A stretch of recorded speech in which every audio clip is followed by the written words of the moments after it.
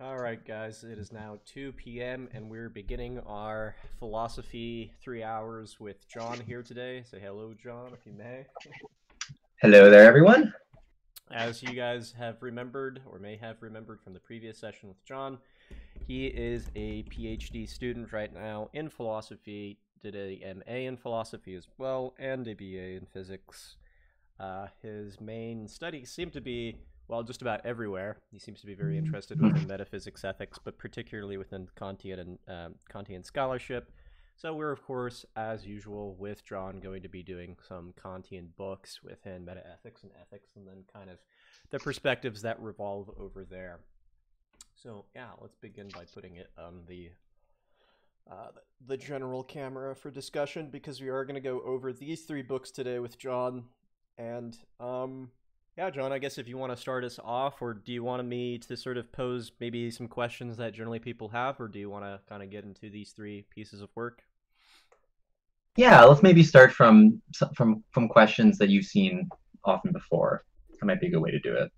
I mean, the general question that a lot of people ask me, um, and the general people, I mean, like the general kind of question, I guess, in philosophy is talking about categorical imperatives and why we have to even believe in some form of robust moral realism. So, avoiding issues of ethical skepticism with respect to categorical norms or universal norms, I think, is probably something that you want to tackle with this video. Yeah. Okay, so why don't you guide us through it then, and what you think might be some sort of solutions to ethical particularism. Right. So I would say a starting point for talking about the categorical imperative, and actually even throwing Kant aside, just talking in general about why it is that we should accept that morality has an inescapable hold over us, and that just people who are skeptical of the fact that we should do what is morally right um, would have to recognize, or at least a starting point that I think is worth um, going into in order to address the concerns of the moral skeptic, to put it that way. And this particular starting point that I think is worth discussing is the a sort of common ground, which is that instrumental or hypothetical imperatives and their hold over us is something which is often taken for granted. And one way to understand the hold that morality has over us, or to understand it, the inescapability of that hold in particular, and why it is that the moral skeptic's position is confused or is in tension with itself in certain ways, is to see the way in which even instrumental imperatives, which, and I'll explain what I mean by that in a bit, or instrumental oughts, which I'll explain, uh, depend for their force on more basic non-instrumental oughts. And so in this way, precisely the kind of thing that skeptics of morality are skeptical of, which is this sort of intrinsic force of what you ought to do morally, is something which they have to confront anyway, just in accepting that there are things that they instrumentally ought to do. And so that's a way in which I think Kant, and so we have Kant's groundwork of the metaphysics of morals on the screen there, and also Christine Korsgaard, a modern Kant scholar, also this is an approach that both of them take to addressing the concerns of the moral skeptic. I think it's quite a forceful a way of approaching those concerns. Although I'll talk about some issues with it, with this way of approaching it, that come out of the work of Bernard Williams, um, and I think and grappling with the tension between those two approaches. The one accepting that morality plays a certain basic role in our practical lives, and the other accepting that our practical lives are this sort of freestanding thing, which philosophy and even moral philosophy can only do so much to direct us on. It will be one of the main things that I want to talk about in this discussion. But in order to do that, I'll start with talking about what um, instrumental oughts are, since that's sort of the starting point for this. Now, for instrumental oughts, do they have anything to do with like institutional norms or hypothetical norms, or is that something kind of different? Institutional and hypothetical norms are closely related to instrumental oughts. Okay. We might more directly say that an instrumental ought is something like, I ought to brush my teeth to maintain good oral health, or I ought to uh, rent a car in order to get to New York or something like that. It would be something that I ought to do on the basis of something else that I ought to do. Right. Where the thing that I ought to do instrumentally is a means towards that other end, basically. And then what the source, and then the big question then is, of course, what is the sense in which I ought to pursue the end in question? Okay. Okay. Yeah. So So that's kind of that is what I generally think of the hypothetical norm is that we do X in order to do Y, or I need to go to the gym in order to get a little bit more muscular or something like that, right? So yeah, okay, if that's what you mean by instrumental norms, then we're on the same page. yeah, so someone asked, is instrumental imperative different than hypothetical imperative?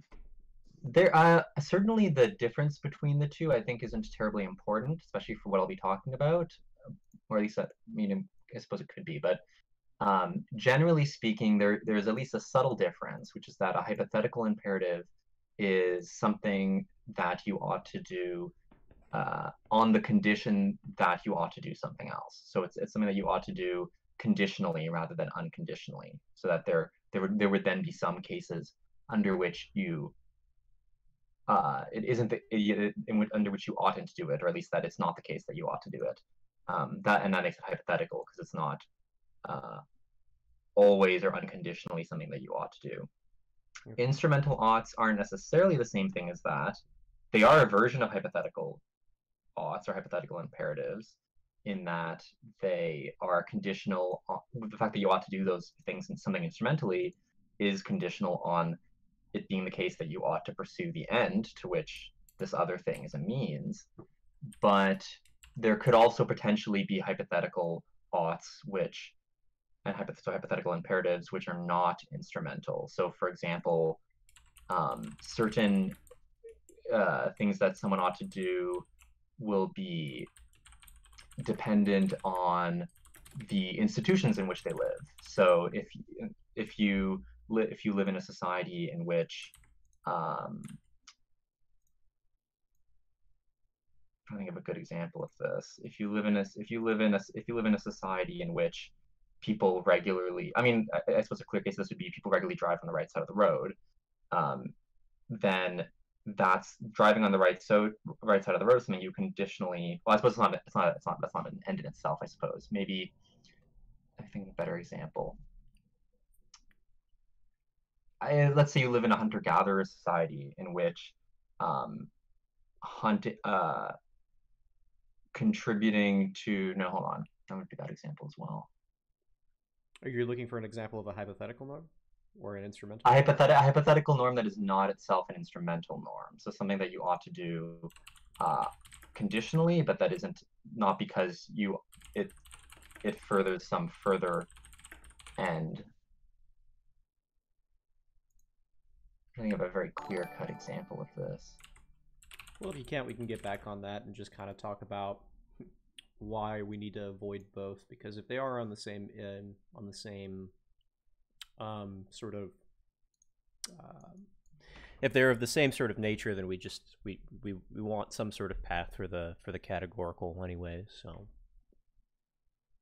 no, it's true. On that note, actually, Flashnook's question is pretty much exactly the direction that I was going to go next, which is that if we think of an instrumental imperative or something that I ought to do instrumentally, then because it depends in some way on the goal that I'm pursuing, the actual normative force of that instrumental ought, the fact So, for example, the fact that I ought to brush my teeth in order to maintain good oral health the fact that I ought to brush my teeth is depending on the fact that I ought to maintain good oral health. And so any account of instrumental oughts, and this doesn't get into the Kantian stuff quite yet, but any account of instrumental oughts is going to be dependent on some account of non-instrumental oughts. So things that I ought to do, even though it's not furthering some other end. Now, a non-Kantian approach to this would be to simply say that insofar as you want to do something, you simply ought to do it. So you'd have to have, you could explain the force of instrumental oughts on the basis of the fact that we ought to do what we want to do. But now, insofar as we do this, it seems that, and so insofar as we take that principle seriously, that you ought to do whatever it is that you want to do. I mean, whatever the intuitive merits or demerits of that, and we can say that some people will find that intuitive, some people find that grossly unintuitive. In fact, it didn't find it intuitively false even. But whatever the intuitive merits of it, it nonetheless would be a principle if we were to answer or explain instrumental oughts by that principle. It would be a principle that is as groundless and in need of justification as any moral or categorical, any moral grounding, let's say, of instrumental oughts. So that we might say that, so someone who indeed is skeptical of morality in general, who's skeptical of the fact that there are some things that we just unconditionally ought to do, would have no better reason to be skeptical of morality than they have reason to be skeptical of this, say, principle that you ought to do whatever it is that you want to do. And so in this way, there is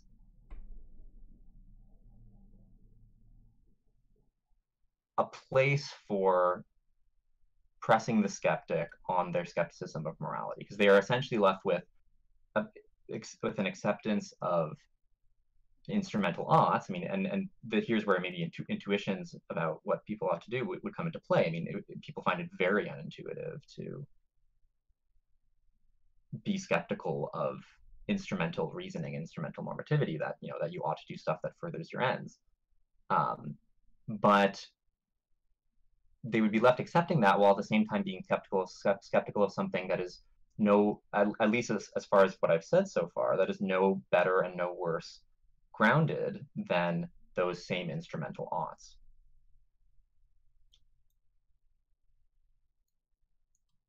So that's not really getting into the Kantian side of this, but this is a kind of general approach to pressing on people's skepticism of morality. It's a general way of pressing against that. Yeah, so can you kind of go over that a little bit more, just kind of re-clarifying it for me and the audience here?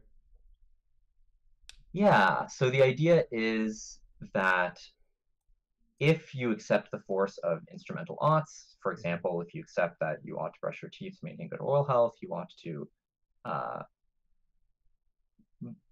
buy some food if in order to eat, then you would have to accept some further ought, which is the basis for that instrumental ought. And any further ought is going to, it might be a moral ought, I ought to go and get some food because feeding yourself is something that you morally ought to do, like taking care of yourself, something that you morally ought to do. Or you could try to ground it in, I ought to go and get some food because I want to get some food. And in either of those cases, while each of those would provide a grounds for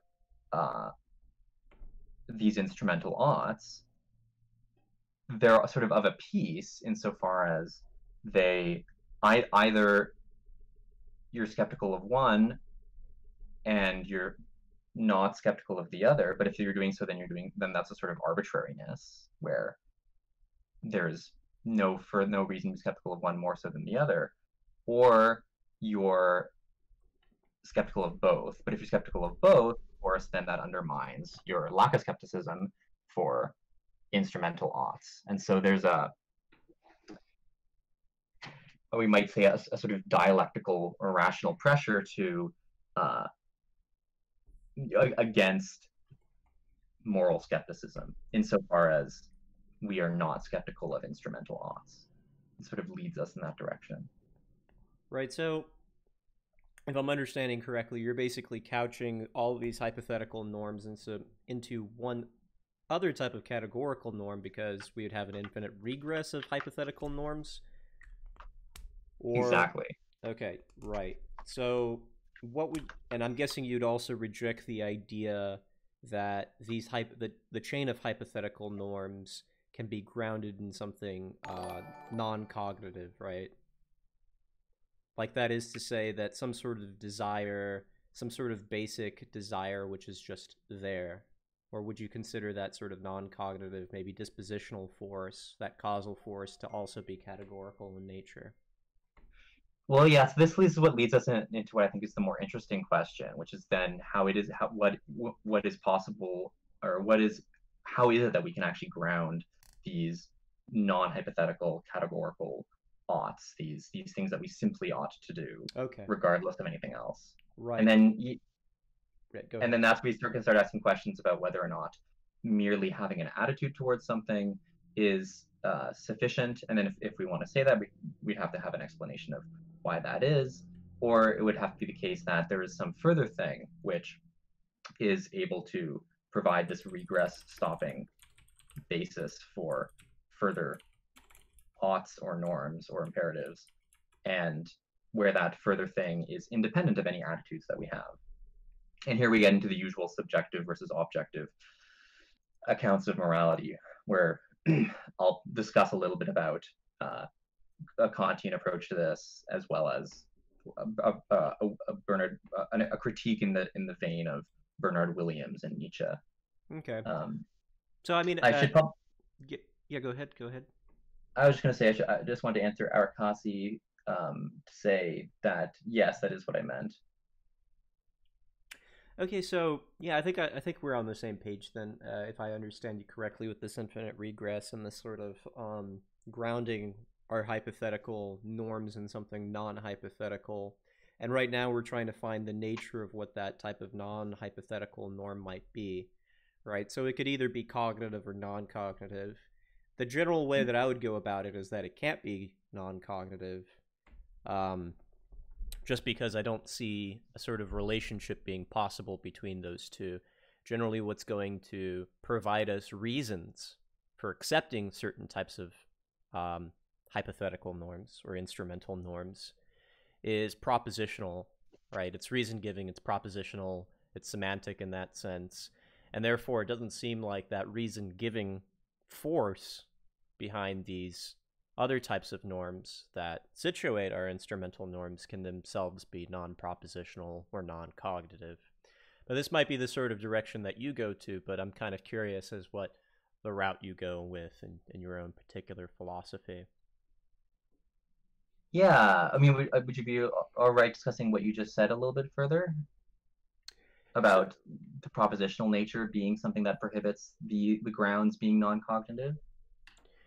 Yeah, I take it that if we're endorsing certain types of hypothetical norms, right, we can create a sort of disjunction, if you will, between accepting things for non-dispositional reasons or dispositional reasons, which doesn't seem to be reason-giving in any sense, right? We'd be just sort of expressing certain types of causal disposition, causal tendencies.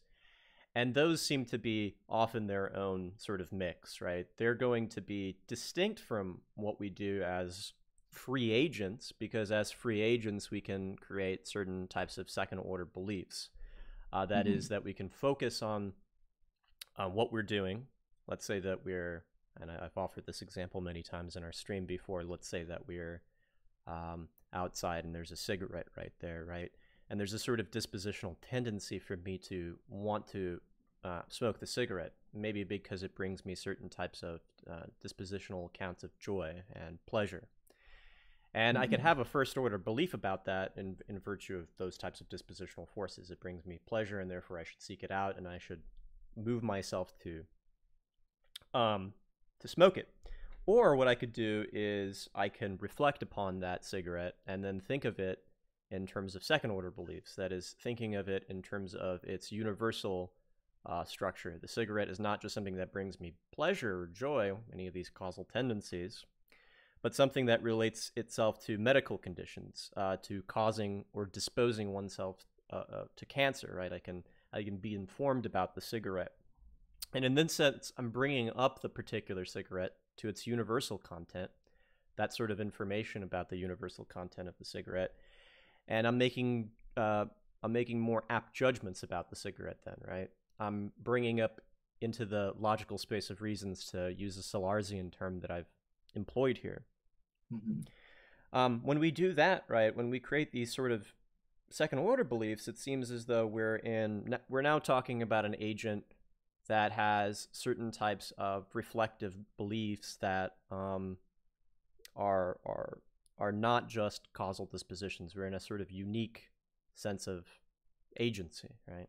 Human beings as sort of this reflective agency, sort of self-legislating, self-choosing their own what they wish to do with their actions. So here we're sort of avoiding these causal dispositions that we normally are. And I think this is sort of how it works with ethics. We're not just thinking and reflecting about our passions and our desires. We're creating a sort of disjunction between our passions and desires. We're taking certain types of ethical principles, if you will, and then universalizing them. We're thinking of them in a sort of reflective sense, disinterested sense, as the sort of Kantian wants us to get at, or maybe Kosgaard wants to get at. So does that make some sense? Yeah, I think what that quite nicely points to, or at least leads into, is the idea that whatever is going to be able to provide this unconditional norm that can ultimately ground our instrumental oughts and instrumental reasoning is going to have to be the very same thing that introduces reasons into the world, that makes it the case that makes it the case that there is a space of reasons, as you put it, in those Salarzian terms, or that makes it the case that certain considerations or certain things in the world are related to each other by being reasons for one another. Where, say, the fact that to use the example that Edgar Allan Poe said, you ought to go to Starbucks. Yeah, Edgar Allan Poe. That's great. That if you ought to go to Starbucks. Well, so yeah, I mean, that's specifically you ought to do you ought to get yourself a cup of coffee if you desire a cup of coffee. It has to be the case that there is some, so in that case there has to be some relation between having a desire and having and some action, say going to Starbucks or getting a cup of coffee or something like that.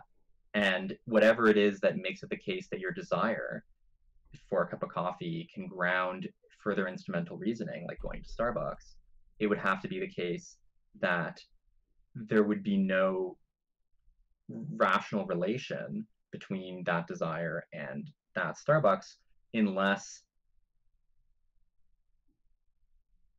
that desire were able to provide an unconditional basis for further norms. So it would have to somehow be the case that the mere fact that you have a desire brings other things into a rational relation with that desire, and that desires are just intrinsically reason-giving in some way, which would in many ways a questionable assumption.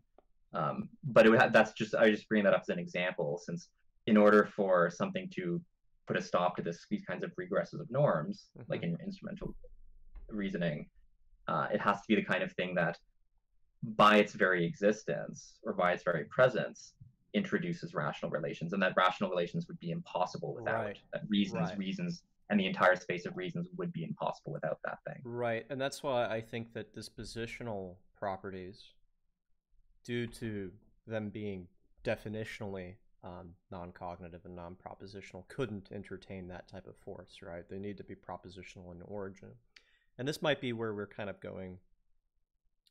This is where you might be taking this, but I see a sort of Kantian route here is that we're trying to find the unconditional in our rationality, right? Oh, thank you for following, by the way. We're trying to find the unconditional source of reason, I guess, within, well, that's constitutive of our agency, right?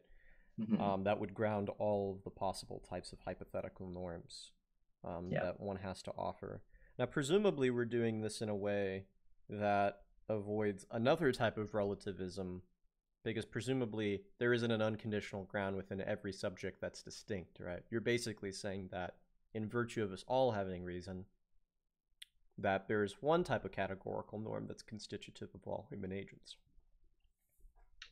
Yeah, that would be what would be required to have a universal morality. And so certainly a lot of these, at different stages of identifying unconditional or categorical norms, you might identify different degrees of objectivity, we might say. So there, on the one hand, there's a talk of whether or not something, an unconditional norm, would be mind independent. So if desires were that unconditional norm, or a principle that you should do what you want to do would be with that unconditional norm, then the unconditional norms would not be mind independent. They would depend on people's attitudes. Moreover, but even if they were mind independent, I should say, then it might still be the case that different people instantiate that mind independent feature in different ways, and that this principle then applies differently to different people. And if that were the case, then there wouldn't be any universally categorical or universally unconditional norms. And you would be, and any morality based on that would then be a non-universal or relative morality. And of course, Kantians are going to go to the further point of saying it is a mind independent. Yeah, it's mind independent in some sense. It's mind dependent in a different sense, but certainly not attitude dependent. Let's put it that way. And morality is also something which is universal. The moral norms are norms that apply universally to all people by virtue of something that all people have in common, namely their status as rational agents. Right. I think I'm following so far where you're getting at with this. This is a sort of Kantian mix of philosophy. I'm trying to think of any sort of objections to this, other than, of course, going on to a form of ethical robust realism that doesn't depend on the subject. But I'm guessing what makes this theory palatable, what makes it sort of justified, is this sort of regress into an unconditional principle that's found in reason itself. Because if it wasn't found in reason itself, if there wasn't something within the cognitive apparatus that we have that's universal, it would either have to be in our nature or in the world. But if it's in the world, then the argument generally that I see, and I think Schaeffer, actually, Landau Schaeffer brings this up in his book on moral realism, is going to say something like, it opens up the possibility of those moral values that exist outside. That is, if we're moral realists and there are actual objective properties outside within the world that are non-naturalizable, would have to somehow be gotten to without then using any sort of characteristics or any sort of properties of the subject that wouldn't then tie it relatively to that subject, right? As in, like, the subject has to have a certain type of sensitivity in order to apprehend the values, and then we'd have to find out, well, what type of sensitivity is the correct sensitivity, and that doesn't seem to be possible without some sort of internal universal criterion, right? Because then anyone could have just a sort of relativistic sensitivity to these types of moral values that exist within the world. Yeah. Now that kind of mind-independent non-naturalism is something which, something which I would say is not, we would not be led to by this line of argument, but in particular, this line of argument where we search for a regress stopping norm or regress stopping reason, would actually, I think, militate against the positing of the kinds of non-natural properties that Schaefer-Landau posits, specifically because the kind of non-natural properties that Schaefer-Landau posits, as you were describing, are not ones that depend for their existence on the existence of the agents for whom they provide reasons. And so in that way, the existence of these non-natural normative properties, these reasons or reason-giving things that are out in the world independently of us, is separable from the existence of us, from the existence of not just us specifically as humans, but the existence of rational agents. Yeah, but yeah, sure, but just so I can give the straightforward argument that generally the moral particularists, that is the moralist who basically thinks that this is going to be individuated to the subject, is basically saying these following 4 things according to Landau Schaefer. Obligation entails reasons. Reasons must be capable of motivating. Motivational capacity is relative to attitudes, therefore obligations are relative to attitudes. So that's the thing that sort of needs overcoming, is this sort of relativity towards attitudes, or dispositional attitudes, whatever you want to call them, right? If they're propositional or dispositional, I don't think it really matters. Yeah. So did I cut you off, or did you kind of finish your thought there? I was thinking going a little bit further to, because I think, maybe to build on what you just said and to continue on to what I was thinking. Oh, it's okay. You don't have to build on what I said. So. Oh no, but this actually works out quite nicely, because I think it does show that there is a sort of dilemma in trying to argue for any given position on what the grounds of morality is. Because on the one hand, there is the kind of concern which I think is nicely captured by the argument that you just presented, which is generally an argument for some kind of attitude dependence, as you said, which is that there has to be some way in which something which is normative for us, something which gives us reasons, is able to motivate us and drive us to action. And then on the other hand, there is this further tension, which of course the moral skeptic doesn't feel, but there's nonetheless this further tension that what gives us reasons is able to do so in a way that isn't just by motivating us, or even isn't just by activating our dispositions towards certain kinds of behavior, say. It's something that operates on us in a more than just causal dispositional way. It acts on us in a genuinely reason-giving way. Right. And so there's an enormous tension, I think, and it's one of the most fundamental tensions in meta-ethics between these two desiderata, these two things which seem desirable for any account, not just of morality, but of normativity and reasons in general. On the one hand, it should be able to motivate us. On the other hand, it shouldn't just be able to motivate us. It has to be able to take us from mere motivation, mere causation, activation of dispositions, up to actually giving us reasons.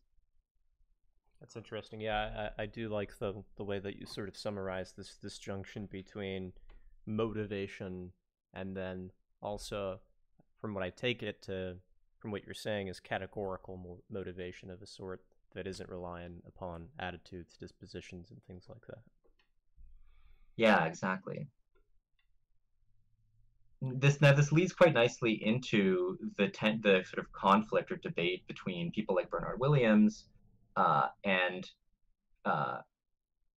people like Christine Korsgaard, or Kantians in general, since what both of them share in common, and that they would both disagree with, say, Schaefer-Landau, for example, and a lot of other non-natural realists, these sort of really robust realists, is that the way of resolving this tension has to continue to take both sides of the dilemma, or the two things that are in tension, has to continue to take both of them very seriously, and cannot sacrifice one or the other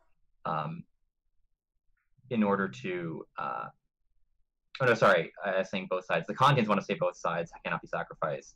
Bernard Williams, in particular, wants to say that the motivational side of this cannot be sacrificed. But in this respect, he agrees with the Kantians. Sorry, that was very poorly phrased. No.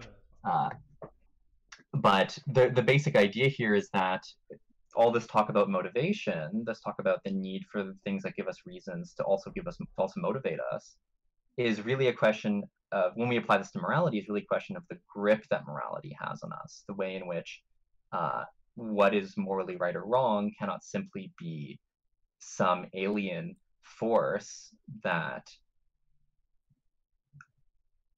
even if it motivates us, does so by a sort of coercion. It sort of makes us act on it because of some, let's say, some faculty for intuiting that something is morally right or wrong. We just see that it's right or wrong by some sort of power of intuition, and that just drives us in a motivational sense to act on what that moral norm requires, at least if it's not overridden by something else, or if our rational capacity to intuit this is not defective in some way. So the idea is that both the Kantians and people like Bernard Williams, I might say Nietzscheans in some sense, take very seriously this idea that we cannot simply be coerced by the things that we ought to do into following them. There has to be this actual grip, this sort of intimacy of the things that are reasons for us, that there really are reasons. They're not just these alien reasons that make us do things. And this is why I in particular find these Kantian approaches like that of Korsgaard to be so much more compelling than approaches like that of Schaefer-Landau or David Enoch or others who are in a more sort of, who make reasons into something which is completely mind independent, which is completely and in every way separate from the existence of rational agents. Yeah, I'm not sure about Bernard Williams, but generally when I read about moral realism, it's not, I mean, certainly they have some sort of moral independence to them in the sense that if there were no rational agents around, right, we can consider that counterfactual scenario. That does not mean that there is no relationship between the subject reasoning about these sorts of things, or they have no sort of relation to how we think or the sort of structure of our minds, right? I'm not certain if I see that within a lot of robust ethical realists. I see that one of the problems, and I don't want to hold up the conversation too much. One of the sort of problems that I do see with McDowell is that he endorses the idea that values actually exist within the world in some sort of sense. But then he wants to at least argue against moral anti-realism, and in that sense endorse moral realism, but it's not a robust form of moral realism. So I can see the problem with someone like McDowell, but not sure if that's quite exactly what I see within every single moral realist theory. That is like saying that there's some sort of asymmetry between human reasoning and human agency, and or our cognitive capacities, and how the structure of moral values exists within the world are. That's interesting, because I do see McDowell and other Salarzians as having a slightly, as far as robust realists go, as having a slightly better time, we might say, accounting for the grip that reasons have on us within a framework of robust realism, where, as you say, reasons just exist in the world. They're sort of out there, and somehow or another get their grips on us. Mainly because McDowell and other Salarzians do see the space of reasons as intimately tied up with we might say the perception and perceptual capacities of rational agents, so that there's a sort of McDowell in one of his earlier papers refers to reasons as secondary qualities, that they are things that exist in the world, but they exist in the world only in relation to rational agents who perceive them and are capable of perceiving them, but can still fail to perceive them, of course, as reasons. And I think that puts his kind of position, and he's diverged a little bit in later works, but it puts his kind of position, his views in a better position to address this worry that I think afflicts a lot of robust realists, moral realists, which is this worry that the existence of reasons out in the world independently of us makes them an alien force that only gets its grip on us by coercing us. Mm-hmm. Well, because there's I guess we'd have to talk about the nature of coercion in that sense. I think I get what you're saying, and I definitely, people have to put certain things in a certain perspective for you to begin looking in the type of literature within the type of vocabulary that you're phrasing things. So I haven't done that, so I don't know exactly what McDowell would say about things that you exactly have just stated in that sense about the nature of coercion and the nature of motivation. But I'm definitely willing to learn what you're, because it's interesting, right? It's interesting what you've had to say. So yeah. I highly recommend his Values and Secondary Qualities paper. That's a wonderfully short, very short paper, wonderfully argued paper, extremely unclear, poorly written, but I think wonderfully short and makes his point, I think, quite strongly. I'm familiar with that paper, and it's been argued just to be a form of moral realism. Like, it's just a form of endorsing a form of moral realism, not necessarily moral universalism. But we'll get onto that later. Let's just continue this Bernard Williams, Kant, and Kierkegaard kind of perspective, and where you were talking about the nature of motivation, what they have to say, since you have perspectives there. So I'll talk a little bit more about Bernard Williams, especially because this will answer one of I feel like I'm neglecting the chat a bit, but it'll answer one of Agnes Domini's questions, which is what are the limits of philosophy, and what does Bernard Williams have to say about ethics and the limits of philosophy in particular. And the basic worry on Williams' side against and Kantians, of course, will disagree with this, but the basic worry is that in order for something to be a reason for us in a way that really gets a grip on us, one that doesn't just simply coerce us to follow it, if it even succeeds in making us follow it, is that there is this maybe to actually rephrase this in the way that I was thinking. Something can only avoid coercing us if it lines up with our desires in some way. That unless we feel the pull in this sort of emotional sense, in an emotional sense of pull, right? You really feel drawn to acting in a certain way. Let's say if it's you have a reason to donate to charity, say you really feel drawn to helping others by donating, then the thing which is supposed to provide a reason for us, if it's not providing us a reason in that way, by really instilling in us this pull, this genuinely emotional pull, not just a coercive pull, like you really feel that you should do this, and you really feel strongly about it, maybe not say strongly, but you genuinely, sincerely desire it, then that source of reasons will automatically be coercive in the ways that he's concerned with. It'll be this kind of force outside of you, which just comes in and ostensibly is providing you with a reason. And so his worry here is then that rational arguments, the kinds of arguments that you seek to provide in philosophy, the kinds of arguments that really depend on propositions, that really depend on the acceptance or rejection of particular propositions, that the force, the non-alien force that those can have on us, is completely limited to what gets a grip on or hooks up with what we already are feeling prior to receiving those arguments. So prior to being presented with arguments, if I don't have any feelings towards other people, I'm just completely sociopathic with no, and I feel no sympathy or pull or like sympathy, compassion, benevolence, any feelings of those sort towards others, then no amount of argument could ever be able to move me in without coercion. It would always have to somehow be, say, backed up by genuine physical force, for example.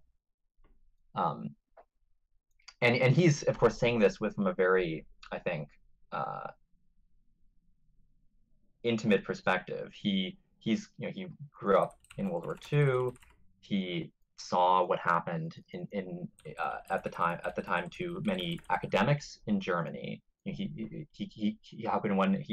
was very attentive to the fate of, for example, Moritz Schlick, one of the logical positivists in the Vienna Circle, who was killed by one of his students for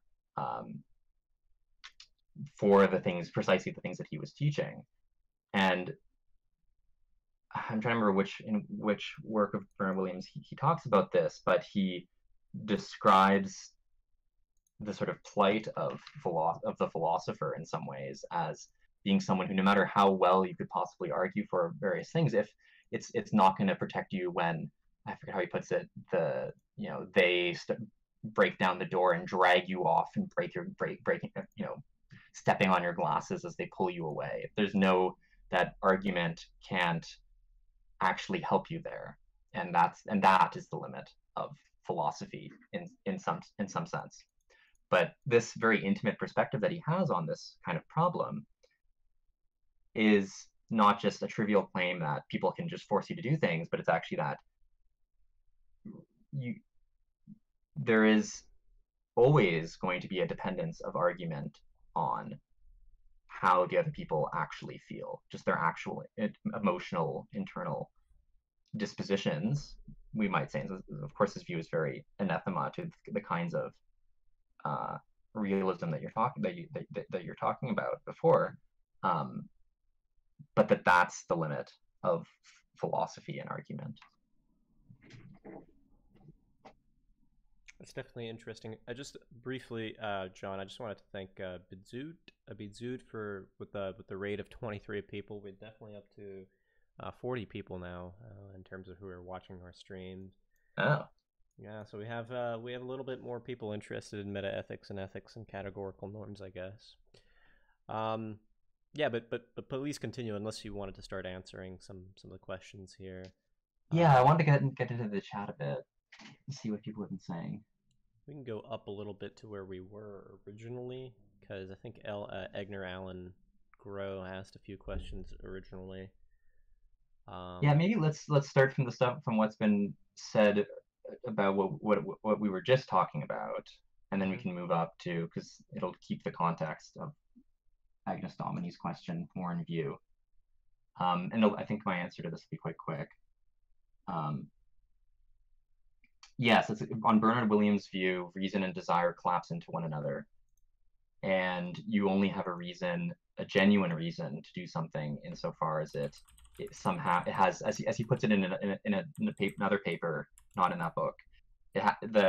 What can be a reason for you has to be connected to what you want, or what you feel strongly about, what you care about, and so on, by what he calls a sound deliberative route. So it's only by if deliberation can lead you to accept something genuinely and sort of authentically as a reason, that something can be a reason for you. So in his view, reason and desire, I mean, desire is a bit of a technical word, but reason and how you feel, what you care about, and so on, do come together. So the way that I'm seeing the sort of solution that you have, since we kind of want to eventually get into this, and I'm guessing this is sort of Cosgard's reply to this. I haven't read her, so maybe you could tell me, is this that the sort of the attitude that one has, right, in order to be attuned or have a certain type of sensitivity to reasons, so they're motivated by those reasons, is going to be, in a sense, constitutive of the agent, and therefore you're going to be arguing for some form of constitutivism in ethics? Yeah, exactly. Yeah. Okay. And I can talk a little bit about more about what that is, maybe after we've addressed more, I suppose, of the chat. So let me just real quick put up the argument that I think at least this sort of summarizes the argument that we're going against here and that we've been talking about. And this was written by Schaefer right here. Schaefer Landau.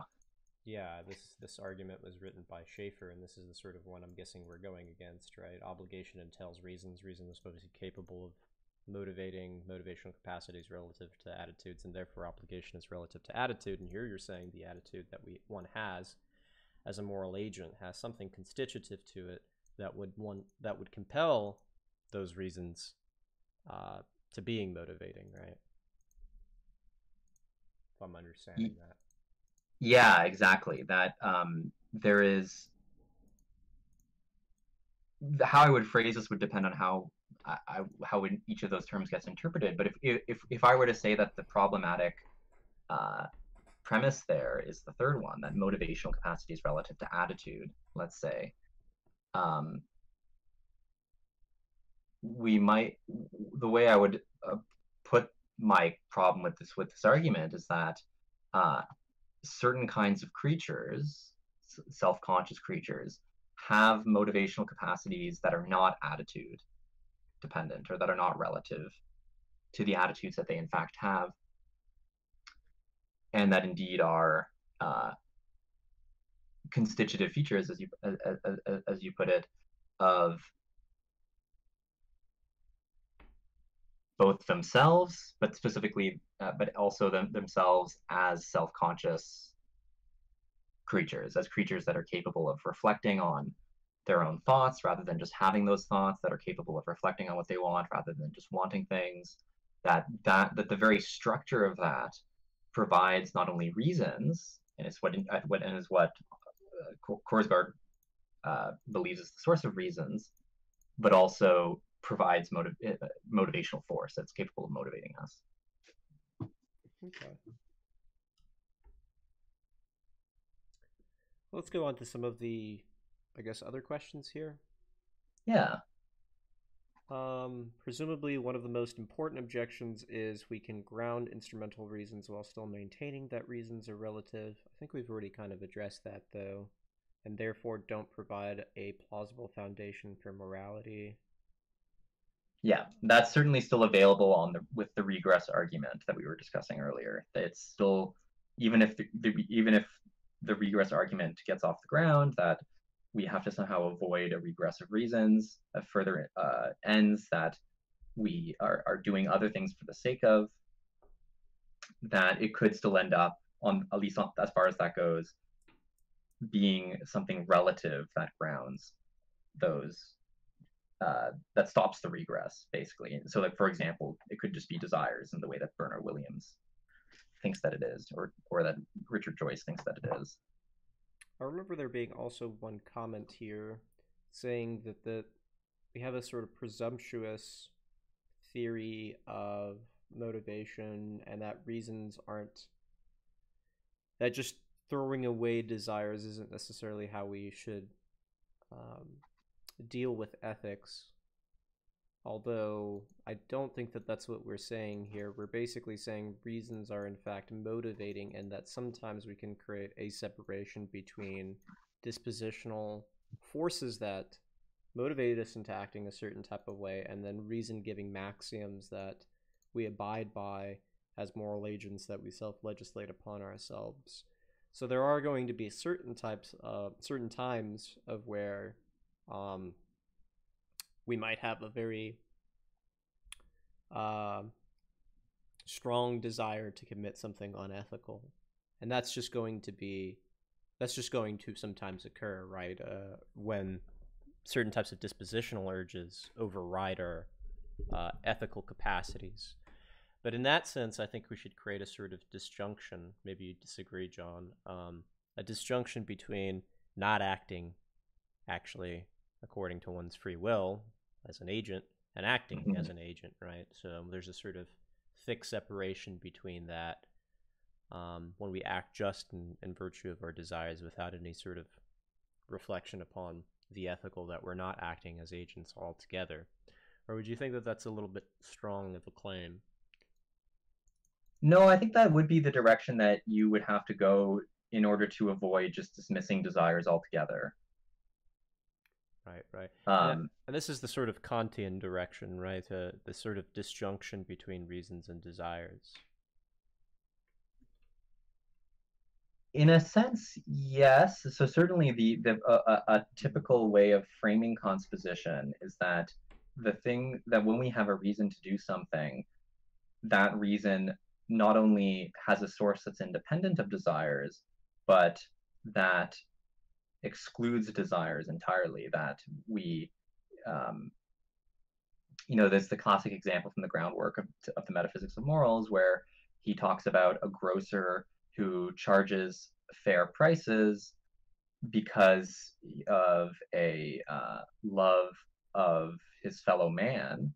He just sort of has a benevolent disposition, and Kant describes that grocer as not acting on, uh, well, first of all, not acting on his obligation towards others, and also not.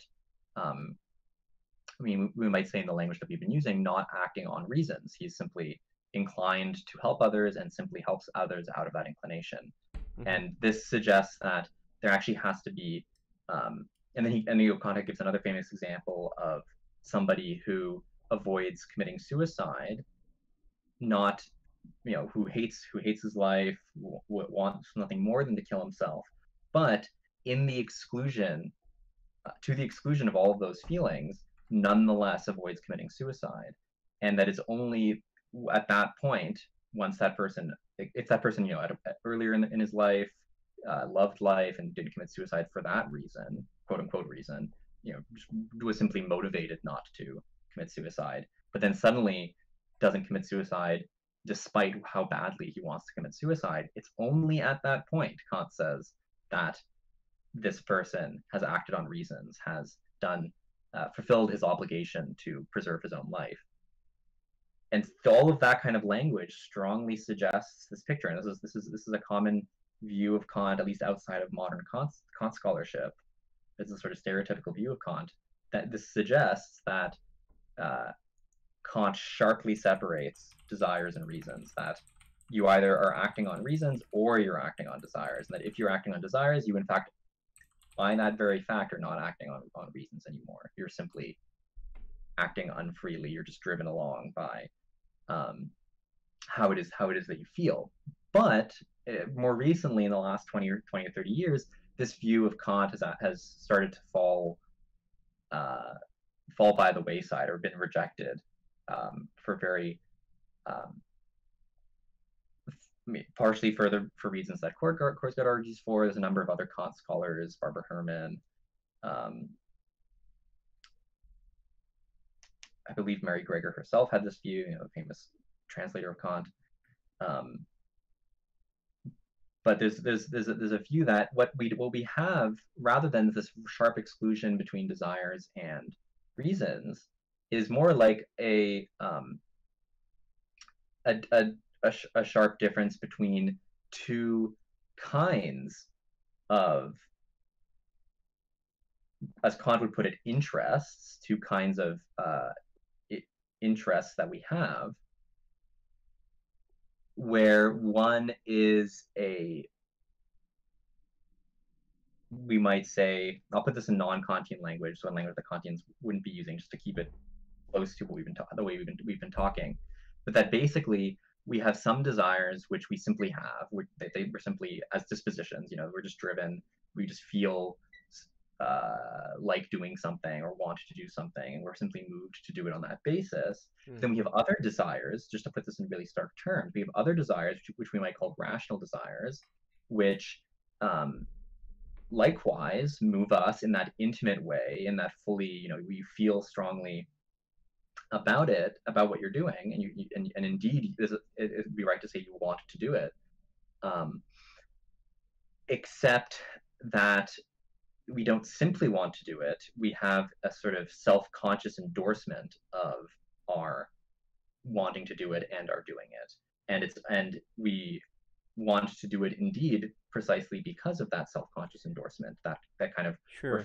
reflective endorsement. Yeah, this I can't remember what the terminology was, but I think Kant just called it moral feeling. Is that what you're talking about? Exactly, yeah. Moral feeling or moral interest. Right.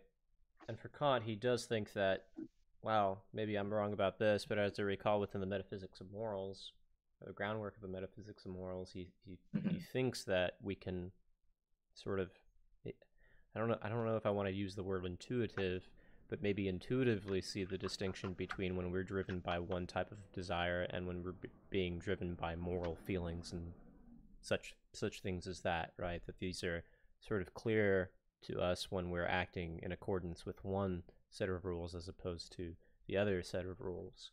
But Yeah. I'm wondering now then, and maybe you don't have to reply to this, but there might be someone who says, well, how do you know? How does one know when they're acting in accordance with their dispositional desires, such as, I like coffee, I like cakes, I like to, or maybe some sort of heinous crimes, I like to, commit acts of violence. And then when I'm acting in accordance with moral feelings, how does one create a falsification criterion for that, or is there no such thing as a falsification criterion, and we just have to sort of give up on that way of thinking, and instead just say that there's something constitutive of our experience that makes it imminently known to the experience of which we're acting upon this and that? Because I do often think that we're fooled by different types of forms of feelings that we think are motivating us to act in a good way, but the moral feelings end up being not that. Yeah, and that's something actually that Kant would agree with, and that I agree with as well. He is very careful to say that, I say careful as though involves requires subtle distinctions within his system, but he does say in the groundwork and in this famous passage in the Critique of Practical Reason that,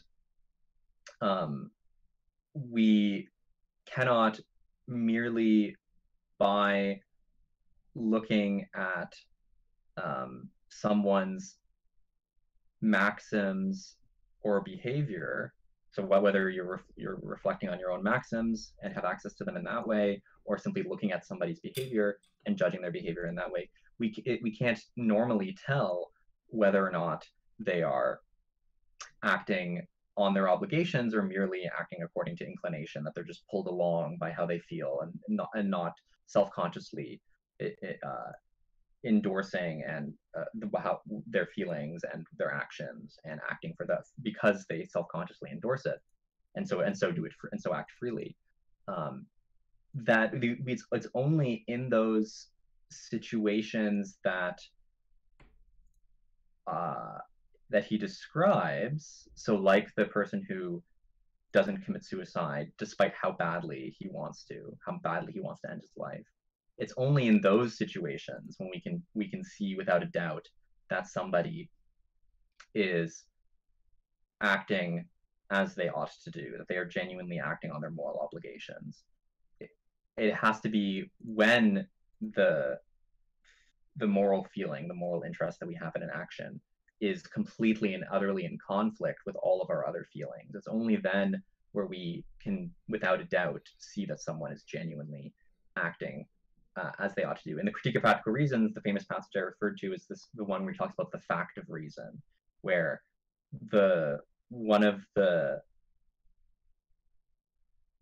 facts, I mean, both in the general sense and in the sense that Kant puts it, that that shows his system to be right. And he's thinking here against someone who will say that we can only act on desires of some sort, is precisely those situations where there's nothing counting in favor of what we're doing other than that we ought to do it. But those are very unique cases, and he completely admits that this is this is typically just not the case. Typically, as we do things, it's actually quite hard to tell why someone's doing it, what the actual basis of their action is, whether it's inclination or obligation, and that this is something that we just have to deal with as we judge each other and interact with each other in the world. Okay. And there is one more thing, but I think I might have a response to this myself. So I one time, and I brought this up with Rem, but one time someone gave me the objection to this sort of infinite regress of hypothetical norms. Maybe we have to talk about this a little bit more, is that there could be some sort of there could be something to end that regress that could appear as though it's a categorical norm, and that functions in the same way as a categorical norm, but might not ontologically be a categorical norm. So we act as if though we're obeying some sort of principle, and even though that we don't. But I mean, well, I guess before I kind of respond to that, do you think you have an objection to that, or does that just seem sort of to confuse the issue even further? I think it actually brings out precisely what something would need to be in order to be a categorical norm, and it shows the. I mean, maybe I'll just give. Did you want to give your objection to it first, or can I go ahead with giving what I think is mistaken about that line of argument?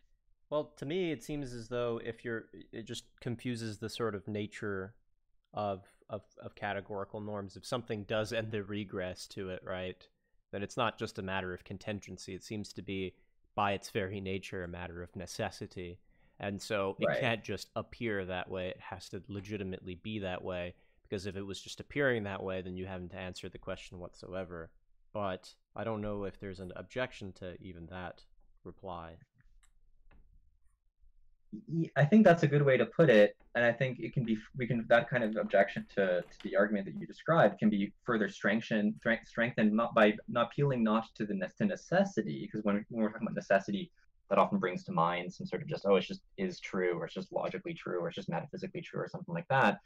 It's just part of the furniture of the world in some way. But to say that in order for something to be a categorical norm, it would have to somehow be constitutive of normativity in general, that the only consideration that could possibly be a categorical norm would be something that is something that is necessary for things to be normative at all, for things to be reasons at all. Modally necessary. Right. That's sort of my counter objection to that as well.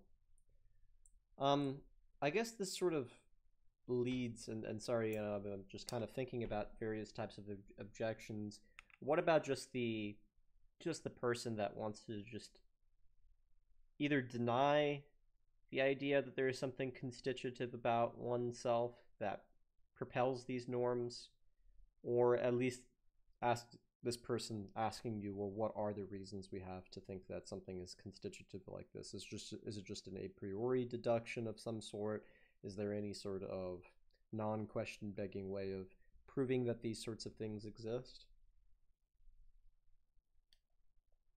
Yeah, that's I think a good response on a skeptic's part.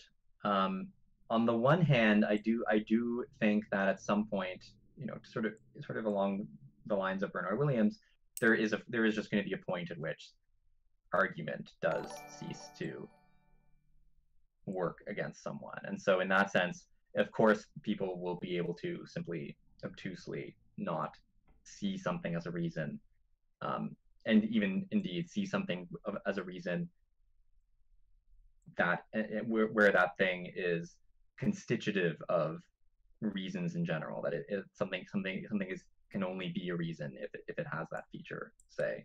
Yeah, because here we're quickly getting into, I think, very difficult territory with respect to philosophy.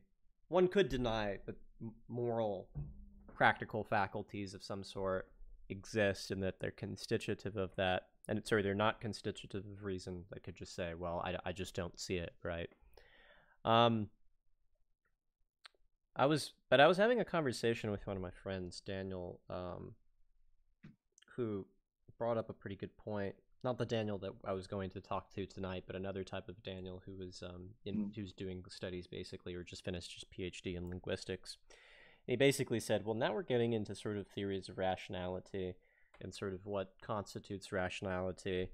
And here, if someone wanted to go as far as to deny practical reason or some sort of normative web of reasons and just say, okay, well, I don't believe in any forms of constitutivism, then they're going to have to give some sort of non-question, or at least maybe they have to give some sort of form of non-question begging arguments for what their theories of rationality could be. And once we get into theories of rationality, it only seems as though one can rely on intuition for those forms of justification, unless you disagree with that, because to me it seems as though theories of rationality are extremely historical. We could, therefore, side with Humean forms of rationality and just say, okay, well, morals are just dependent upon our sentiments, and if we change our sentiments, then we change our morals. But really, the only people who believed in this theory of rationality are, some contemporary philosophers of ethics, some sort of moral relativists of the day, a few people historically, but a lot of the British empiricists believe this. But you get the German idealists, you get Aristotle, Thomas Aquinas, and their intuitions didn't line up with the form of a theory of rationality that only posited the idea that we should believe in epistemic norms and not moral norms, right? That seems to be more of a claim of, I'm just going to arbitrarily or intuitively select one or the other when we get to that point. Or we see the sort of practical force of a sort of constitutivist notion that we're remarking on here, right? And kind of go from there and maybe see what types of problems it has. So one might sort of reply to this objection as, it not being necessarily fair because we're at the bottom right here relying on some sort of intuitions. Or would you discard the idea of needing intuitions altogether when constructing a theory of rationality? Yeah, I would definitely go in that direction. I think if insofar as we can even view intuitions as having any epistemic force, as giving us epistemic reasons to accept some theory of practical reasons, or accept that something is an obligation of ours, we would, even those very intuitions would be depending on some prior grounding in what is constitutive of being a reason in the first place. Right. And this is the sort of problem I see sometimes that's brought up. As much as I tend to use intuitions as a last resort, because if you're in any sense a coherentist, you see that reasons are always built upon prior beliefs, right? Presumably justified true beliefs. And those are relying upon a battery of other types of beliefs. And that's what we constitute as knowledge. But if you really look at it, right, if someone wanted to, and someone's done this to me, basically Daniel did this to me, someone sort of press that issue and say, okay, well, we could say that knowledge is just justified true belief, and we could just say that knowledge is basically just has to do with propositional attitudes and things like that, or propositional statements. But knowledge, I did that on purpose, by the way, with Tashi. But do animals really have knowledge in that sense? Well, probably not. They probably can't reason propositionally. We have no evidence to suggest that they can. Certainly ants can't. Certainly fish can't. But they seem to be participating in something that we call knowledge. And in this sense, it doesn't seem inferential or has anything really to do with the type of justification that we're ordinarily settled within in philosophy, right? But you nonetheless have some sort of theory of rationality of how the animal is working and obtaining knowledge within the world. And that might not be purely causal, right? They might be dealing with concepts but not propositions. And so maybe Mm. to entertain this type of skeptic, right, you could just sort of incredulously kind of push them into the direction like, okay, well, we could think that practical reason isn't constitutive of us, but but why would we grant just that theory of rationality? I mean, why do we think that knowledge is only a species of propositions? Look at animals, right? Look at anything that seems to be behaving in a certain type of goal-directed manner, but isn't necessarily of the same type of build or same type of nature as human beings are. And presumably within even, well, maybe, and then this is more speculative, and certain types of animal families, right? We do see some Mm. form of morality being spun there. Uh, I don't know if that's just based upon um, sentiments for the animal or not, or certain types of causal dispositions. I actually don't have an explanation for what's going on there, though. Mm. Yeah, I So certainly think we'd want to be careful. Oh, sorry. yeah. Go, no, go ahead. That was basically it. Uh, yeah, no, I think a that's a line of thought that I think has to be entered into, because we, in order to understand ourselves and what reasons are for us and what morality is for us, we have to understand how it comes out of similar or even the same kinds of systems or kinds of features of other creatures. And I think that's, so we absolutely have to think in that way if we want to understand this. But I do also think that we would have to be careful about treating things which are outwardly similar, or even internally similar, in the sense of involving precisely the same kinds of dispositional capacities that we have, and treating those things as the same in the relevant respects as what humans, and maybe some, again, like where to draw the line is difficult, maybe chimpanzees and bonobos or certain kinds of creatures, that the capacities that those creatures have. Since when you talk about seeing morality in other animals, for example, I mean, we think of, let's say, elephants who will not just help slower members of the herd, but will even mourn the loss of certain members of the herd. That's suggestive of caring about one another, and it's suggestive of both in a forward-looking and in a backward-looking sense, especially as grief and regret suggests more backward-looking. And these are exactly the kinds of things that humans experience, and we should see this as the same as, at least in those respects, as what humans feel. But then, insofar as this kind of behavior counts as moral behavior, insofar as this kind of behavior counts as rational behavior, or acting on reasons, there might be a further feature which, when we have the same experiences, when we experience grief for the loss of another, for example, is added on top of that experience that we share with other animals. So that, for example, if there is and precisely not just that it's added on top of what we share with other animals, but that it's actually what makes it the case that our experiences are experiences of things as reasons, right? That the loss of another is a reason to grieve. Doesn't just cause me to grieve, for example.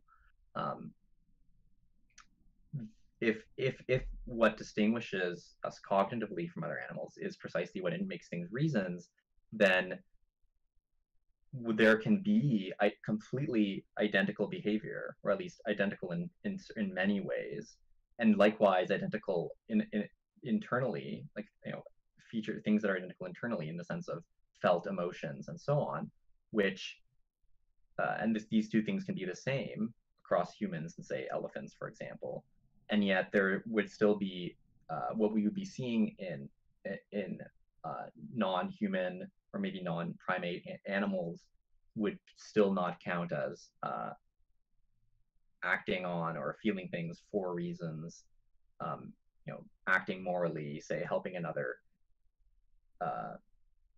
in a way which is suggestive of morality.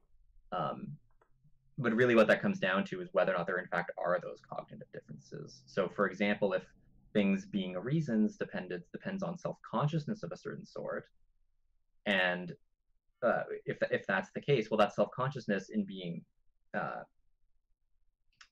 reflective, in being higher order, would have to involve some first order mental state. And so the first order mental states might be identical across creatures, across between humans and elephants, say.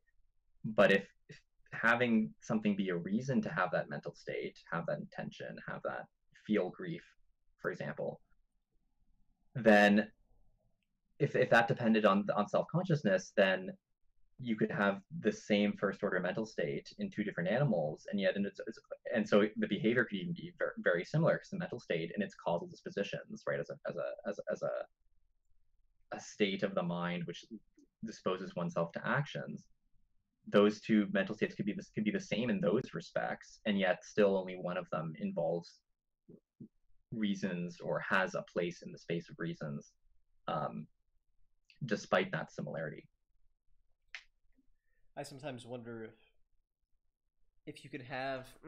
Sometimes I wonder if you can have the same type of mental state if one doesn't relate that towards other types of reasons or beliefs that cohere together within another type of rational agent, right? Because it seems as though even one or two or four or five beliefs might change the sort of mental content of one's own beliefs with respect to one sort of concrete particular event. But I'm not quite sure myself.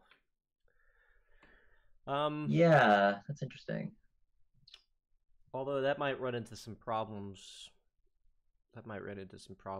Anyways, let's see if there's any more questions.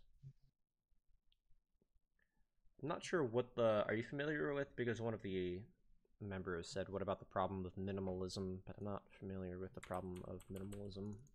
Like the problem of creeping minimalism, James Dryer's argument in metaethics. It might be. Universal discourse will have to tell us if that's what he means. Indeed. But in the meantime, guys, since we are about 1 hour and 30 minutes into this discussion, what we all love to do is remind our good old members here that they can and do have the ability of subscribing, especially if you have a Twitch Prime account, due to having an Amazon Prime account.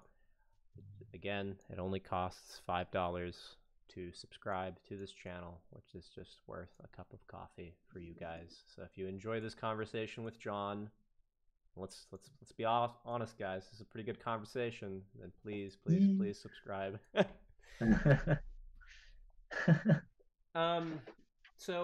Is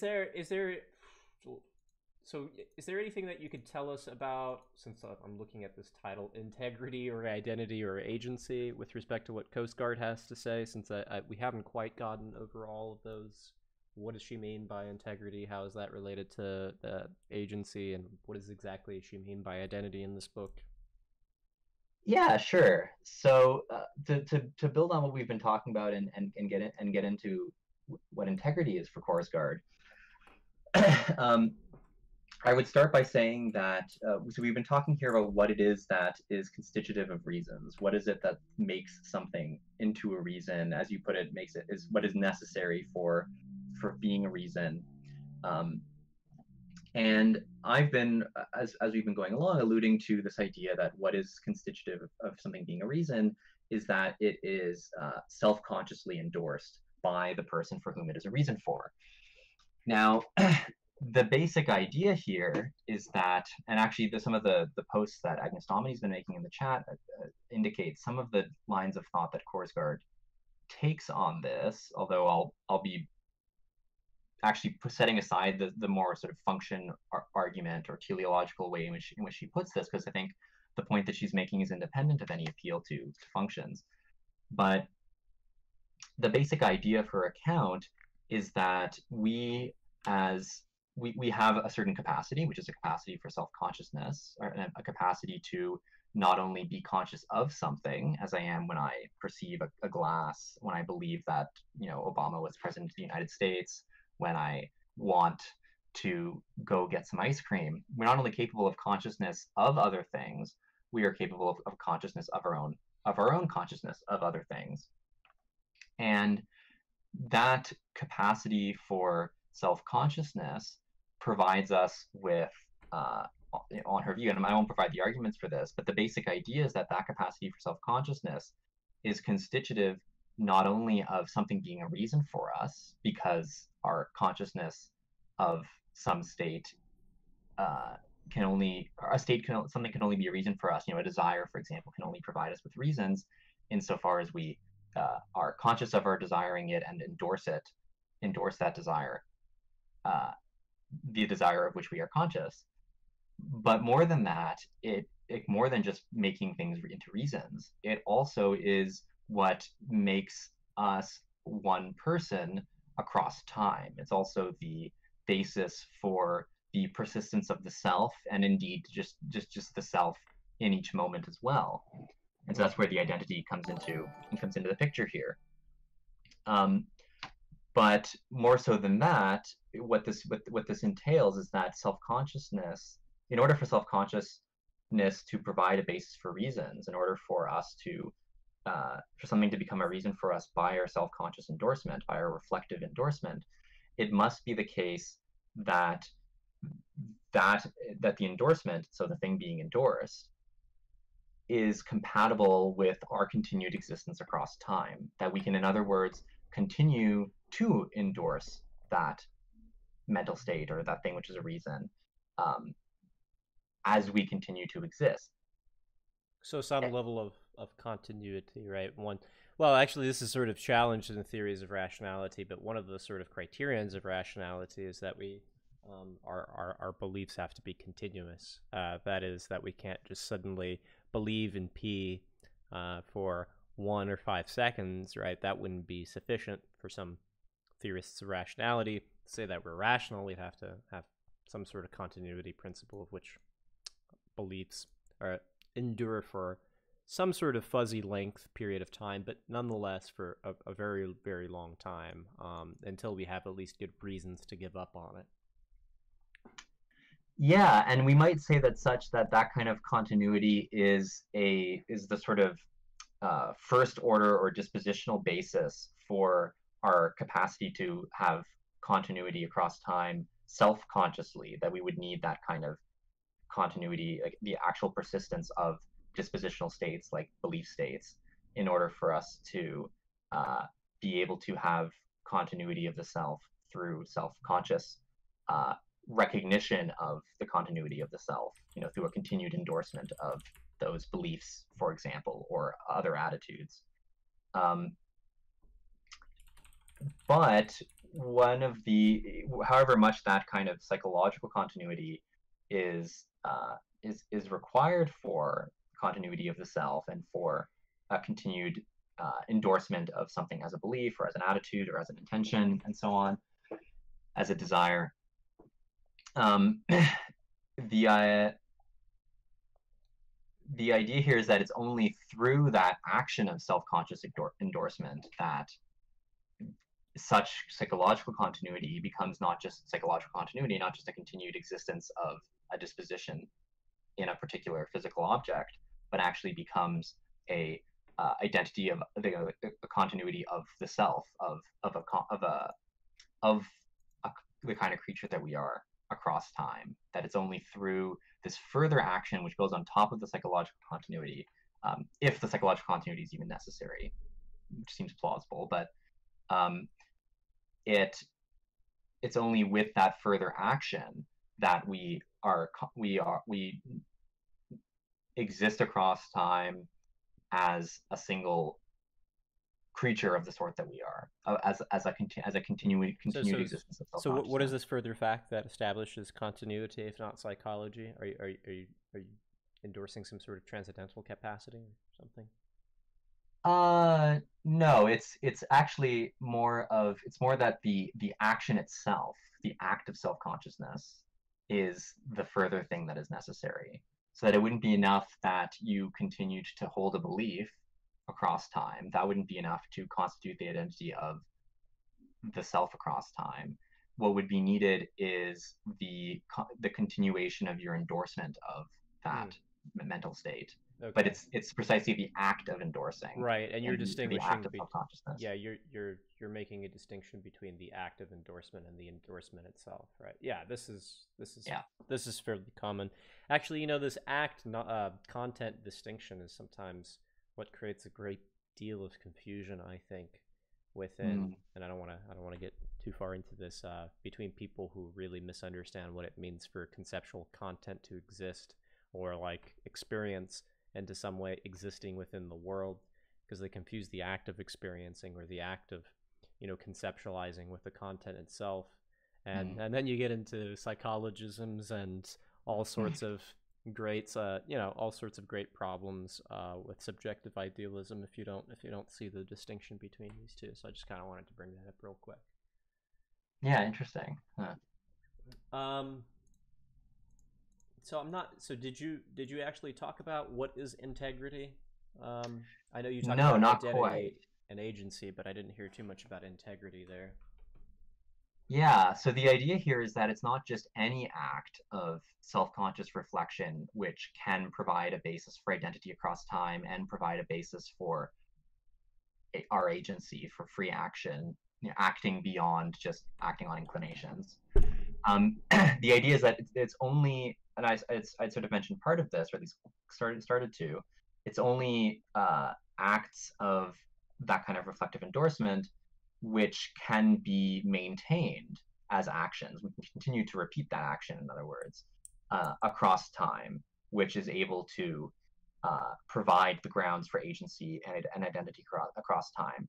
And so what this requires is is basically what Korsgaard broadly describes as the integrity of the agent or the integrity of a self-conscious creature, where all of the different endorsements that the agent has made, so in other words, all of the things that this person has committed to, are able to not only coexist, but are able to coexist with possible future commitments that the agent makes. And so if it doesn't, so precisely what Merritt's calling this integrity is that the agent quite literally falls apart. The person quite literally falls apart psychologically, insofar as they lack this quality of coherence amongst all their commitments and coherence with possible future commitments.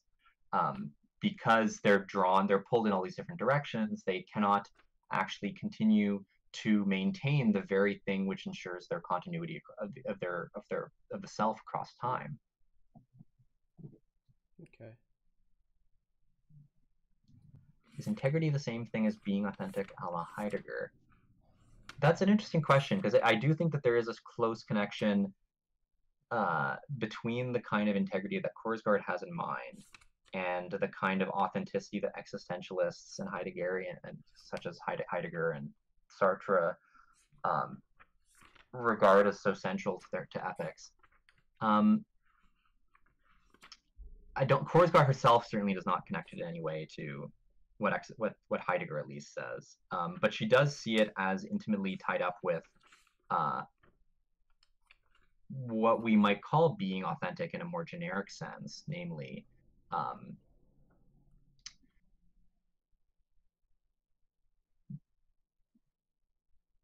not only doing something because you make yourself do it, let's say by some sort of act of self-consciousness where you endorse something and then thereby make yourself do it, but specifically where there's a harmony between that action and your uh, your your feelings and your emotional state, the sort of the more emotional side of yourself, where so you're not just reflectively endorsing something, but you're reflectively endorsing that thing authentically, like you genuinely feel strongly and are genuinely care about the thing which you are endorsing. So there's some connection there. I mean, she doesn't really. She's more concerned about the nature of the act of endorsement, the nature of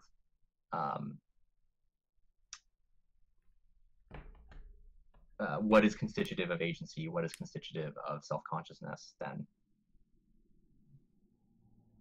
than this connection to authenticity, this connection between the self-consciousness and the lower order consciousness, such as you get in your emotions and so on.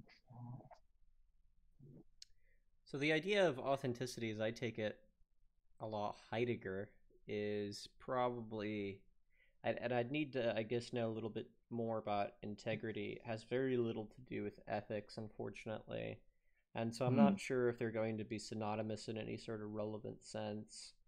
Because authenticity for Heidegger is going to relate to a lot of other types of um, existential notions, particularly related to his existential analytic of Dasein. Hmm. It's going to relate to oneself, how one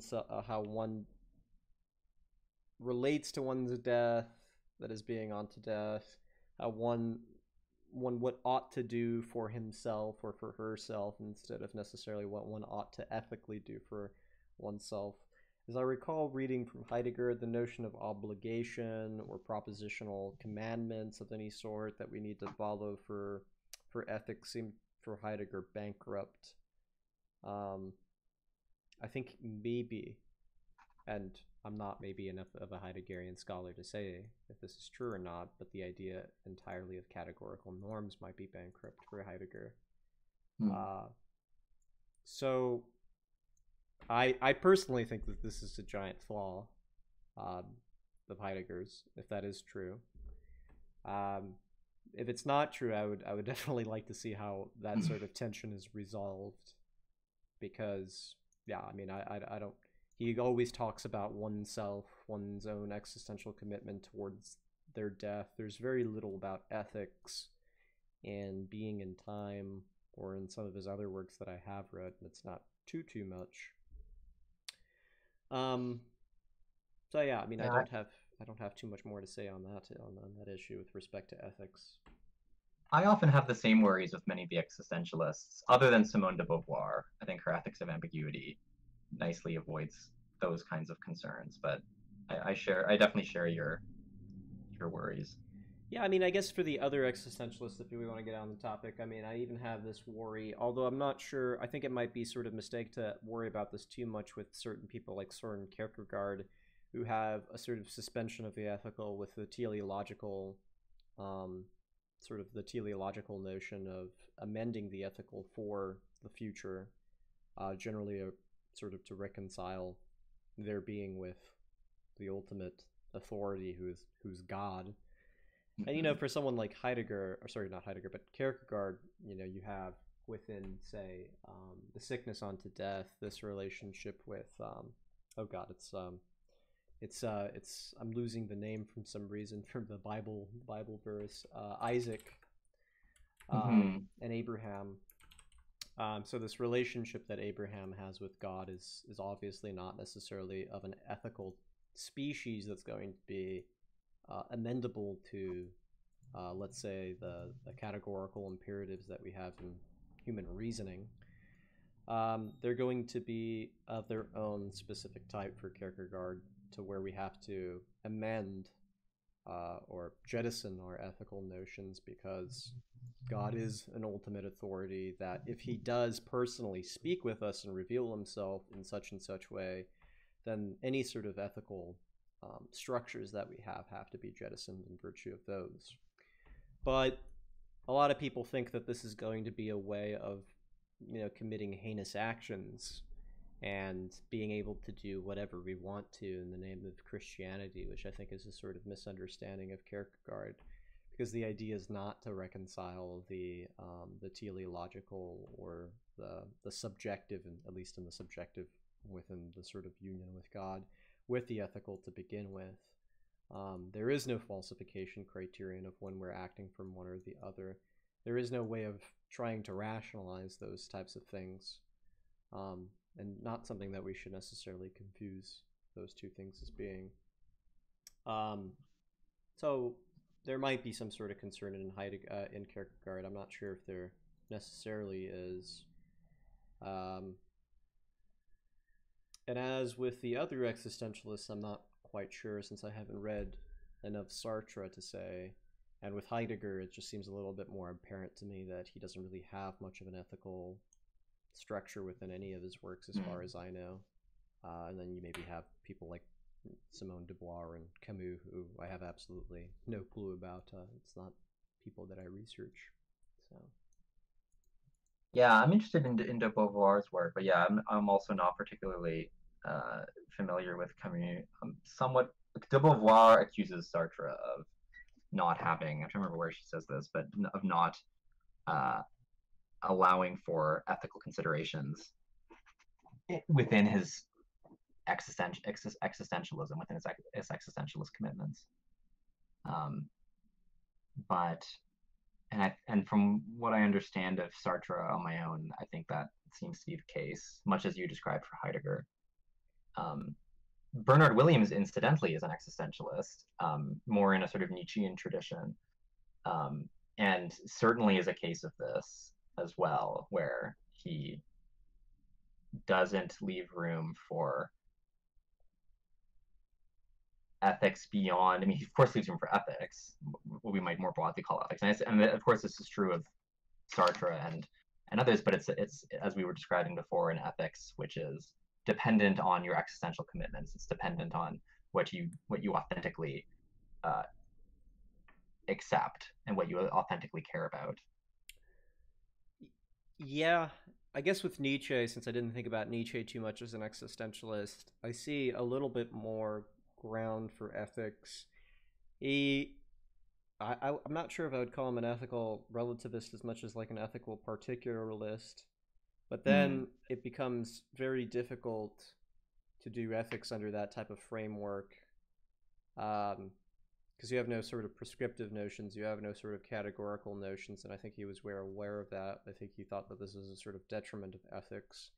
Whether he Mm-hmm. misunderstood categorical norms is a sort of another question. I guess that gets us into the stage of not meta ethics but normative ethics. Do you have any sort of, if you want to change the subject, I guess for a little bit, any sort of Sure. normative ethics that you sort of prescribe to? I mean, do you subscribe to some form of deontology? No, I would describe myself as a moral particularist Okay. who sees the particular obligations that we have, the sort of contextually, the context sensitive obligations that we have, as coming out of what the conditions for virtuous character are. And and how do you reconcile that with categorical norms of any sort? Do you just think that categorical norms are always going to be in some Contextualized. sense particular? Yeah, exactly. Okay. Uh, Can you kind Yes. of can you kind of spell out exactly how that might work for you? Yeah. So the basic idea here is that whenever precisely the things that can act as categorical norms are always going to be maxims, as Kant puts it, and that we might just more colloquially call intentions. And these maxims, the ones that are capable of being categorical norms, have to have a certain internal structure, namely a end means context structure. So, for example, my maxim could be I will drink from this glass when I am thirsty. And that would capture the end and the means. I will drink from I will drink from this glass to satisfy my thirst. So that will capture the end and the means. But that can only be a maxim when it's contextualized, which is to say that although that would not be explicitly in the maxim, for example, the fact that that there's liquid in the glass, that the liquid isn't poisonous, that the liquid isn't owned by someone else or something like that, um, those features of the maxim are uh, features of the context in which I act on that maxim, but features which are always implicit in the maxim and in my perception, we might say, of the context under which I act on that maxim, and that insofar as that maxim can be can satisfy the categorical imperative, it must be the case that it can be, and it's something that I haven't talked too much about universalization in Kant, but the basic idea being that that maxim has to be able to be, to put in the language I used earlier, a maxim that I can continue to endorse across time and across future possible um, across future possible situations I might encounter. I mean, like, that's the kind of universalizability that's at issue in Kant. But um, the maxim itself, so the thing that's being universalized in that way, that has to be able to be reflectively endorsed across all of these, across time and across future possible situations, and indeed across persons, which is something I've gotten into. But um, the maxim which is being universalized in that way is a contextualized maxim. It is I will do this for the sake of that in this context. And so in that way, all of the things that are normative for us are normative within their proper context, basically. And in that way, the actual reasons that we have are always irreducibly contextual. They're not something which could be captured in universal principles that are non-formal. So the only universal principle that there would be a formal principle which is context independent, but that formal principle can only provide norms if you put material into that form, right? If you have an actual maxim that is structured according to that formal principle. And so all the maxims that can actually act as reasons, so all the things that can be reasons for us, will always be contextual, despite the universality of the fundamental moral principle. I see. So in this sense, you're comfortable with historicizing the content of our judgment, but the judgment still being in its form categorical, right? So exactly. You're saying the content is necessarily categorical, the content is historical. The form is necessarily categorical, the content is necessarily historical. Yeah, okay. Yeah, I mean, I think that's somewhere where I would be comfortable with meta ethics. It's not something that I'm too structured about, because it always seems silly to be, to actually legitimately believe in something like the categorical imperative, as Kant put it. Unless you seem to disagree with that, it seems to me, at least, that we want to be amendable to the sort of historical norms that we're participating in, or otherwise we're not doing really much in terms of ethics, right? There's so many things that are historically contingent in virtue of how we seem to participate in norms, where we have to be sort of particularist about it. And these seem to be also sort of the criticisms that we generally see, or at least I see in Heidegger, of Kantian ethics or Hegelian ethics, which might be, a misunderstanding, I think, of the categorical norms that we see within the early German idealist tradition, that just because we have to have categorical norms of something, or that we prescribe ourselves to something, that these can't be in turn historical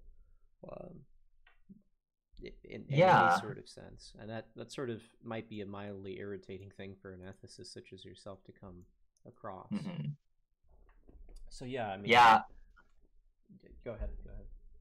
Yeah, I think that indeed is something that I do find quite frustrating, actually, when talking about ethical theories, especially when talking about Kantian ethics. I mean, precisely because people assume that there is this tension between having a universal principle, having some universal basis to all of our moral obligations, and having reasons which are historically contextualized and historically sensitive, and sensitive to the actual institutions, society that we live in.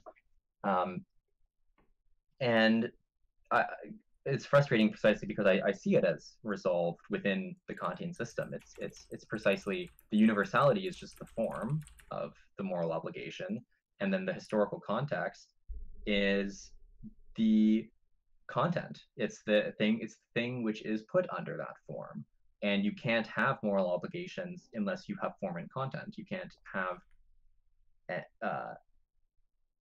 reasons in general unless, well, I mean, let's just say moral reasons. You can't have moral reasons without merely on the basis of that formal principle. Like, even if the principle is true, you could never have it could never give you an obligation or give you a reason if it were not given some content. if that form were not given to some content. And so in that way, there just sort of is this inseparability within the Kantian system between universal morality and historical contingency. And that seems to be in par with the idea of intuitions without concepts are empty, and concepts without intuitions are blind, right? Yeah. Okay, excellent. Let me see. You're down. Okay. So yeah, let's see if we can tie this on to any Q&A within the audience and sort of wrap up this ethical discussion at least. Yeah. So yeah, if you guys want to start asking some sort of questions about anything that we've talked about among the audience members, I know there's a lot less questions going on here right now than there were originally. So if there aren't, we might move on to some other issues. Is there, while we wait for that, is there anything that in particular that you wanted to talk about, John, that isn't ethics, or about ethics, I guess, if you particularly wanted to talk about those? I was debating whether I want to continue some of the stuff we were discussing last time, but maybe not today. I think I'm pretty. There's certainly so much more to say. I almost just don't know what to suggest, given that there is. I could just arbitrarily pick any particular direction to go in. But I do want to answer a question that was there earlier, which we were in the middle of a conversation when I saw it, so I didn't jump on it. But someone was asking what order to. I think it was Agnes Domini was asking what order to read these books in, and I would say go for it in any order. I would suggest probably not reading Kant first, given the complexity and the ease, how easy it is to misunderstand or be confused by Kant and the way that he writes. I would say that the Bernard Williams is the easiest read, and it is very clear. He's very attentive to the actual lived situation of decision making and the way in which we engage with morality. And so it's a wonderful book just to read in its own right. And the Korsgaard is, however, maybe something which is better to read with some background in Kant. But that said, I think is actually quite a bit easier to read than Kant himself, so I would probably recommend reading that before reading Kant. But certainly, these books are, I think, all worth reading in whatever order you would want to read. You would want to read them. Yeah, I think generally I find this pattern to be indicative of a lot of philosophy. I mean, we often get asked where does one begin in philosophy, and what might be the best sort of starting path. And the general answer that I think that, and I sort of discussed this with other people on this very issue, the sort of general answer I see there is kind of like sort of not fragmented, I guess, by I would say I would give it let me phrase it this way. I would give two answers, right? Because two answers seem sort of just equally as satisfying. It doesn't really matter where one starts. Mm-hmm. I don't think one needs to necessarily read Socrates or Plato or Hume or Kant, although I am a huge fan of Kant, and I think that's a very nice area to be in, but I don't know if you necessarily need that in order to have other accounts of metaphysics or anything like that. So really starting anywhere and then getting sort of, especially anywhere at least within maybe analytic books or contemporary continental books, is just as a fair starting point as any other ones are. And when it comes to historical books, right, the same thing can be said, as long as you probably get some sort of well-known guides to this book. And we've already done some sort of suggestions where one can possibly begin with Kant and the Critique of Pure Reason, and then the Bird secondary guide that you mentioned. And I think this is basically within anywhere. You can start with Heidegger if you want to. That's a little bit less recommended by me, and you could read someone like King and her guide to Being in Time, or Simon Critchley's guide to Being in Time, or a less popular one might be Lee Braver's, or even a less popular one might be Herbert Dreyfus, which I actually do not suggest, but some people really like that analytic interpretation of Kant. Mm. And then the second answer to this question, which I think is just about as good, is maybe beginning somewhere in the beginning and then seeing how the hermeneutics plays out from there, going to the future. The only problem with that is that you're going to be doing a lot of historical work, Yeah. and not you're not going to be able to get answers anytime, or really satisfying answers, until later on, where all these old accounts get transformed into ordinary typical language, which is very concise and, you know, structured in a way that works well within a dialectic with other people. That's the largest problem that I actually had doing a lot of history of philosophy before I read, contemporary works, is like, where do I situate this history in contemporary language?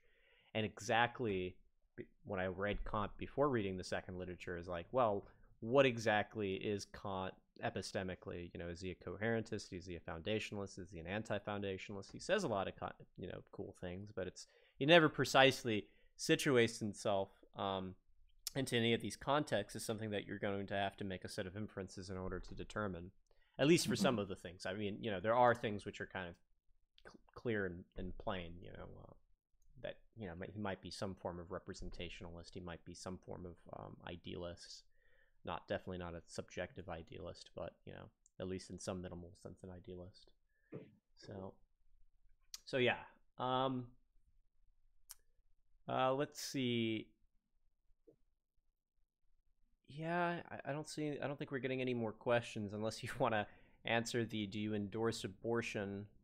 And Nope. I do not want to answer that question. Yeah, this is more on practical ethics. I think I have answered this question before, and I'm actually pro-choice, and I was pro-life for a while. And it's still rather ambiguous for me whether I choose one or the other.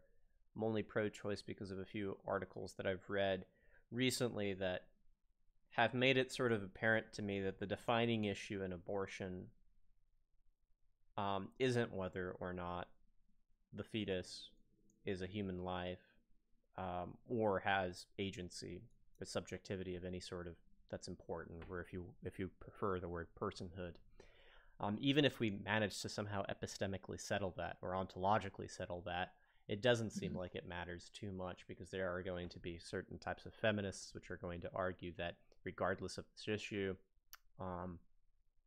choice sort of wins out at the end of the day, because of all these different types of thought experiments that we can put forth, like the violin experiment, or sorry, the violin story, that narrative, and then also other narratives like, what if one could get impregnated by certain types of things, like hypothetical examples which are absurd but nonetheless kind of interesting thought experiments, like what if people could get impregnated, like as if a seed could come through the window, like dandelions can, right? And that leads to sort of interesting thought experiments which lead to the idea that maybe choice is more important than we think. But we're not getting into those right now. I did have a debate with Destiny on this very issue that, if you guys are really interested, is on YouTube somewhere. Marty, Destiny debate, and I'm sure Rem was in there as well. So yeah, I guess someone's booing me. Agnes is booing me for having a pro-choice stance. This is okay. We can talk about that later in person, Agnes, since I know Agnes. Fair. Yeah, so did you have any sort of concluding remarks, John? Anything else that you want to talk about, or should we wrap it up here? I know you kind of have other things to do here soon. Yeah, maybe I'll just throw in, as a sort of non-response, kind of addressing the should abortion be permissible question. I'll say that one upshot of the particularism in normative ethics that I endorse is that any kind of moral issue is something that should be solved by careful attention and reflection on the particular features of the context in which you're taking the action, which is to say that I'm in general skeptical of universal answers to moral questions. Yes, yeah. And I think that's something which is certainly a consequence of particularism. Kind of just is what particularism is. but also it's, I think, an upshot in many ways, because I think it's often, I mean, I'd go so far as almost say it's often pernicious to come to these sorts of prior judgments on what is right or wrong, and to simply apply those kinds of universal principles to any given context that you run in, any particular situation that you then run into, rather than doing the reverse, which is more to enter into the particular situation of choice, whatever that situation is, and then, you know, attentively and emotionally engage with the actual features of the situation. Okay, okay. Well, thank you for that, John. Thank you for being on again with me here. I'm sure everyone enjoyed this talk as usual. We definitely had a lot more members this time around than last time. We've had Mm-hmm. I think a good continuous approximation, about 36 people. Yeah. Definitely thank you to I hope I'm not mispronouncing it, Bidzud for bringing 23 people on here that contributed initially to having around 55 or so people here originally. Oh, wow. Yeah, he definitely deserves a shout out for that. As a matter of fact, if he ever wants to come on here and have a talk with us, he's definitely more than welcome to for doing that.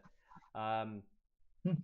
as for the original conversation that I was supposed to have here, guys, at 8 p.m. with Daniel, he looks like he had to reschedule that, which isn't necessarily bad. So we'll have to reschedule the conversation with Daniel on normative ethics. It's not going to be so much meta ethics as normative ethics with Daniel, since he's a professor of ethics. And that conversation is going to happen on Thursday instead of today at 8 p.m. So it's going to be Thursday, 8 p.m. We might avoid, unless someone comes up to the table, the typical 2 p.m. conversation on Thursday. Instead, just bring it up to 8 p.m. 8 p.m. CST time with Daniel on normative ethics.